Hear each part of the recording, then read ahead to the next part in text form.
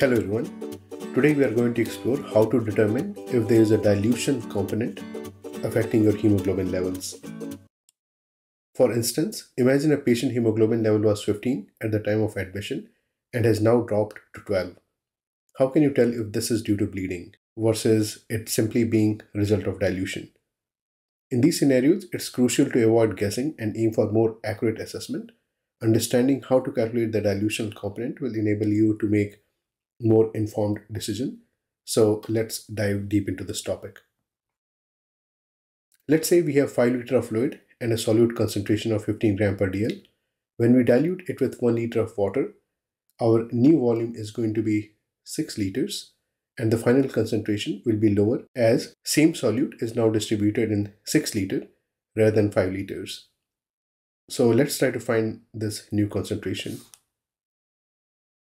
Since the amount of solute in both the situations is the same, the amount of solute on one side will be equal to your initial concentration multiplied by initial volume, and this should be equal to your final solute, which will be equal to your final concentration multiplied by the final volume. Solving for n, we get 12.5 gram per dl. Always note the unit of measurements when performing such calculation. Since RBCs do not leak outside, you can use this formula to calculate the degree of dilution if you know how much of fluid you gave has remained intravascular. So the only question we need to answer is the amount of fluid that you have added to the intravascular compartment. We have discussed how much fluid remains in the intravascular compartment when you give various IV fluid in our previous lectures. Please feel free to review those. However, we'll touch this topic briefly here. To know how much of the volume remains intravascular, you need to know two things. Know what fluid compartments are present in the body and know the volume of distribution of fluid. In a 70 kilo person, 42 kilo of which is water is distributed in your ICF and ECF. ECF is divided into interstitial compartment and intravascular compartment. Note that the intravascular compartment has ICF part, which is the cellular component, and the plasma, which is your ECF portion. This will vary depending upon your hematocrit. Know that these are approximate numbers and will vary depending on underlying etiologies such as heart failure, hemorrhage, sepsis, etc. It will also vary according to your age, gender, obesity, and volume status of the individual. Let's examine 0.9% saline. Since sodium is an extracellular ion, it will distribute evenly in your ECF. This will distribute in intravascular and interstitium in proportion to their volume.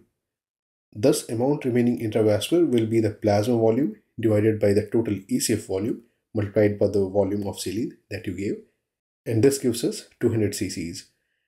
Since other crystalloids have slightly different constitution, approximately 150 to 200 cc's remain intravascular when you give balanced crystalloid. So let's see how much of dilution will happen when you give a liter of crystalloid. We know that of a liter, only 200 cc's is going to remain intravascular.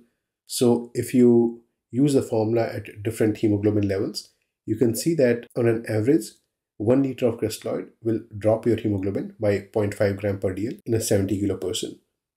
This drop will depend upon the level of hemoglobin.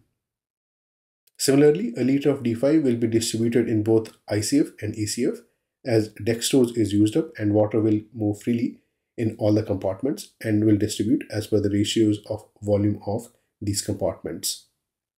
Therefore, the fluid remaining intravascular will be the plasma volume divided by the total volume multiplied by the amount of D5 that you have used, and we get 70 cc's.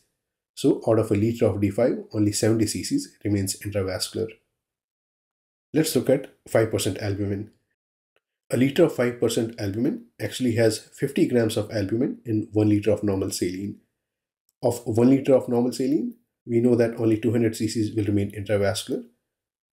As far the albumin is concerned, we learned that a gram of albumin holds on to about 10 ml of water. So total plasma volume expansion will be 200 cc's from the saline and 500 cc's from that 50 grams of albumin that you gave this patient. So this gives us total of 700 cc's. Note that with time, albumin is going to equilibrate between the intravenous and interstitium, and in the end, only 200 cc's will remain intravascular after many hours. This slide gives you an estimate of intravascular volume increase with 3 commonly used fluids.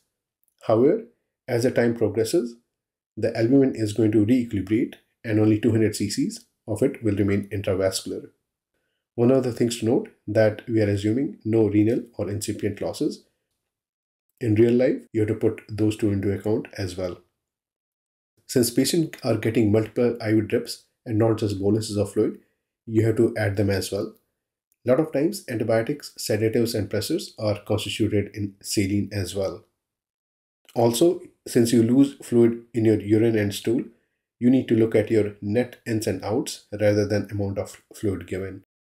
So now you can examine the drop in hemoglobin with more confidence. However, there are two other factors that can affect drop in hemoglobin, which are not coming from bleeding or hemolysis. First of these is the amount of blood removed during the blood draws. Amount of blood drawn is about 70 cc's per day on an average, with around 150 to 200 cc's drawn on the first day. Sicker the patient, more the amount of blood draw.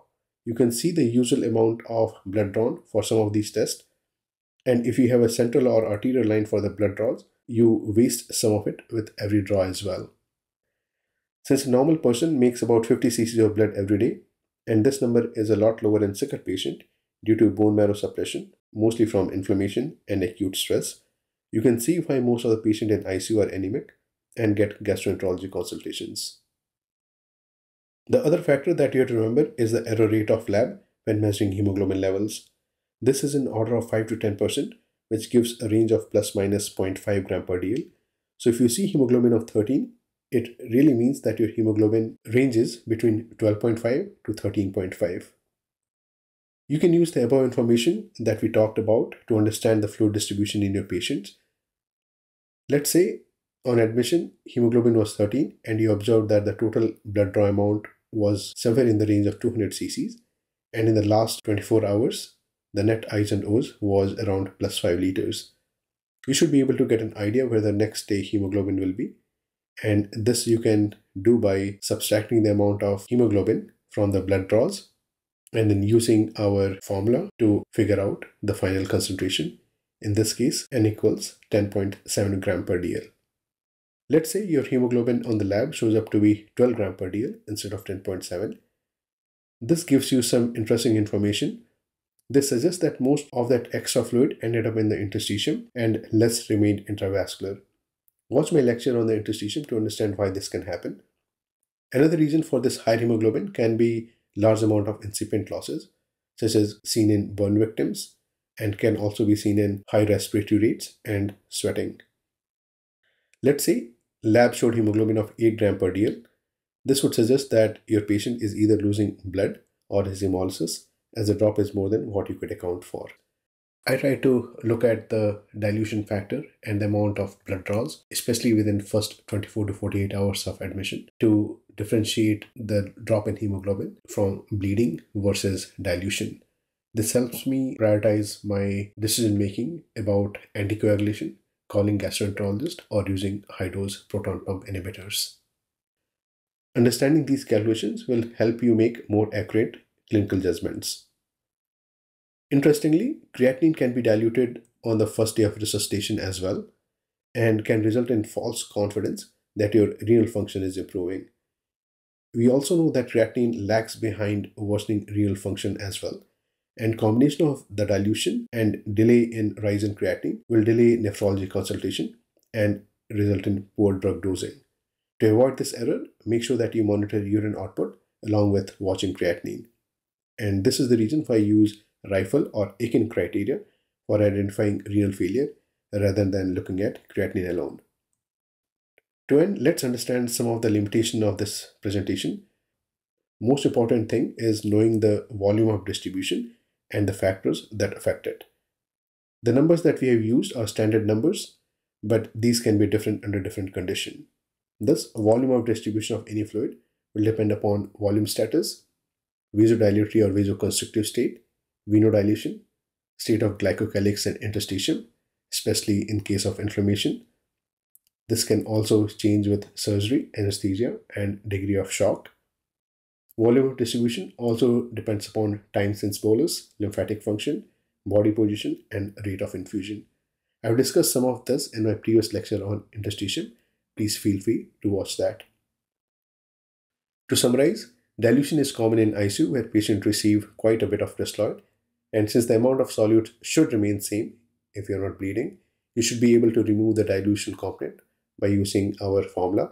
Initial concentration multiplied by initial volume should be equal to your final concentration multiplied by the final volume.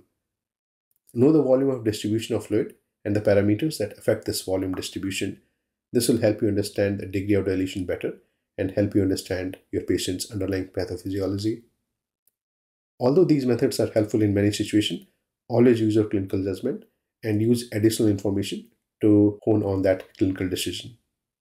So if your hemoglobin drops in your ICU in first 24 to 48 hours, certainly it's okay to think about hemorrhage and hemolysis, but also pay attention to dilution, multiple lab draws, and error in margin of hemoglobin estimation. Thank you.